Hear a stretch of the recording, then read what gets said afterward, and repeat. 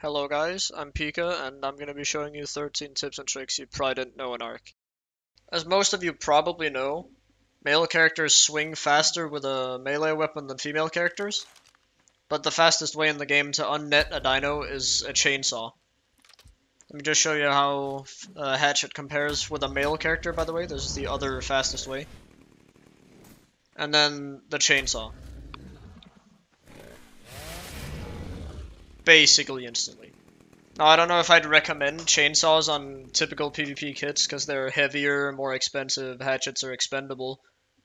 But technically, this does remove the main advantage male characters have in the PvP meta.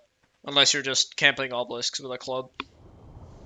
Tusos can be holding something and still move at normal speed, as long as you do this. Right before you pick something, just press space to turn, right as it gets grabbed. And then now I can just go normal speed. I can heal while doing this, I can even ink without dropping the thing. And this is really useful if you're just trying to, like, if your Tuso is scuffed while going to blue ob, or if you're fighting a dolphin. You can likely out-heal their damage.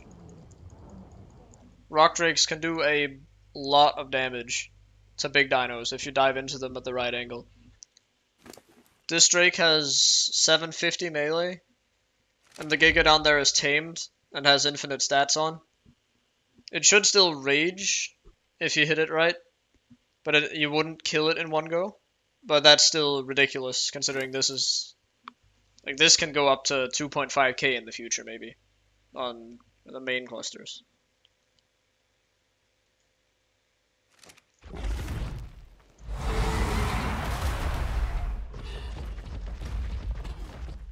In the Rockwell boss arena on Ab, you can hide under this bridge here. If you run out of cactus broth or you forgot it, or you're about to die and you just want to let the tribe take care of the boss, all you have to do is crouch here, and there's room for you to sit under here and be completely safe from anything in the boss arena. I forgot to mention in the upcoming clip here that everything is on official 1x rates. Farming these black pearls on Aberration with a mining drill gives you twice as many black pearls as you would get with your hands. The max drop for a mining drill one is 32, and the minimum is 16, I'm pretty sure. And the max drop for picking them up with your hands is 16, and minimum is 8. So I got 12 there with my hand, 12 again. Mining drill, let me just try. 24, 28. It's roughly double. You can tame almost any level Karki with just one cannonball. You just have to hit it in the head once, which sometimes is pretty hard, because they keep running around like this. But yeah, see there, I hit it in the head. It's knocked out. This is a 150. As you can see here, that was one cannonball. When you do knock out a Karki with a cannon, however, it does take a lot of taming effectiveness off. This one went from 100% all the way down to 62.5. That's how the cannon damage scaling works. For some reason, if you hit the Karki, and there's structures nearby, the damage goes over to the structures, which you should be able to see. Yeah, this gate here took a lot of damage. And then, for some reason, the damage ricochets back off the structure onto the dino. So that's why the effectiveness got destroyed. This wouldn't happen with a catapult. But usually, if you're taming a Karki, you just need any Karki for farming metal on an unofficial cluster, or something like that. On a Reaper, if you time your spit or C-spin to go off at the exact same time as you jump, you can do it while jumping. This has a lot of uses. You can use it to jump at a wyvern to ground it with a spit like this, or you could just go along the ground and spin people that are trying to run away from you. Most people are going to play a bit too close, and if you have a melee Reaper, you can either 1 or 2 hit them depending on their armor. So this works pretty well at catching people on foot.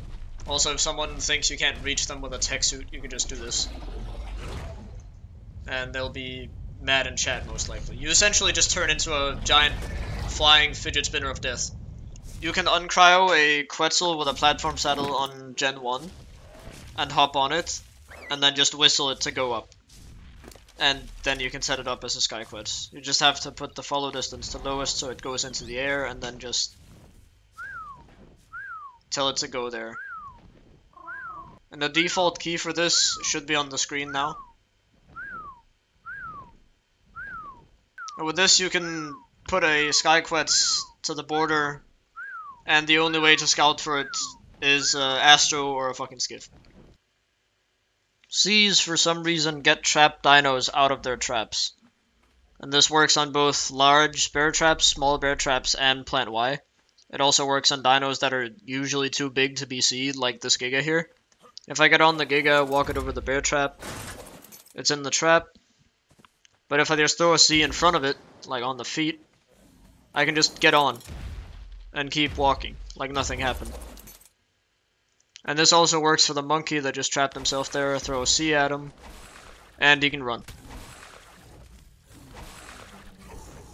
Now this is pretty useful since some people do use bear traps to try to bait you on a Giga. So knowing how to get out of them immediately without having to sit there and disarm the trap for ages is pretty useful. You can tame a rock golem without a trap or anything, just with a PT or an RG. All you have to do is go up to its head, you hit the rock golem once, wait for it to come out, wait for it to turn, and then just walk up to you. It's gonna sit there and stare at you. Then all you have to do is just dismount to the opposite side, parachute away. Make sure the flyer is following you on max follow distance so it stays up there and doesn't try to land. Then all you have to do is place down a cannon and just shoot the golem until it's knocked out. It'll stay looking at the flyer.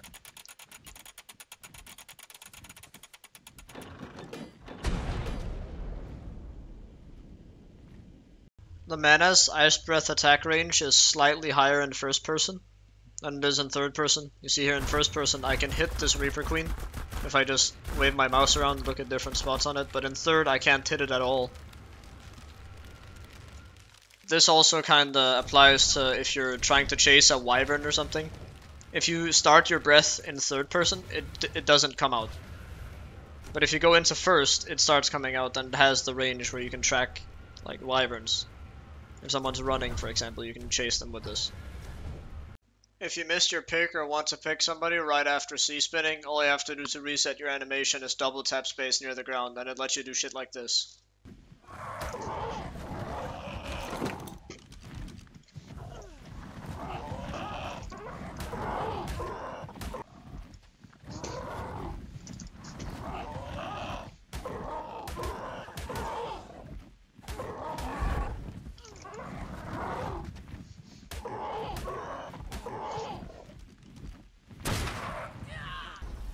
If you have a tribe mate with a snow owl and you're on a soaker or anything you want to soak with, if he bombs you, or if you kick him from the tribe and he bombs your soaker with the snow owl to get that effect, your dino takes 80% reduced damage while it has the snow owl slow effect. So you see, I'm going from taking 75s to taking like 15s. It's ridiculous. So yeah, if you're offline soaking and you want to get in quickly, and you have two people, just do this. Like, you probably won't regret it, unless your guy on the snow owl is stupid enough to fly into the base and die. But that's not the method's fault, that's his fault. Turn down your volume quickly!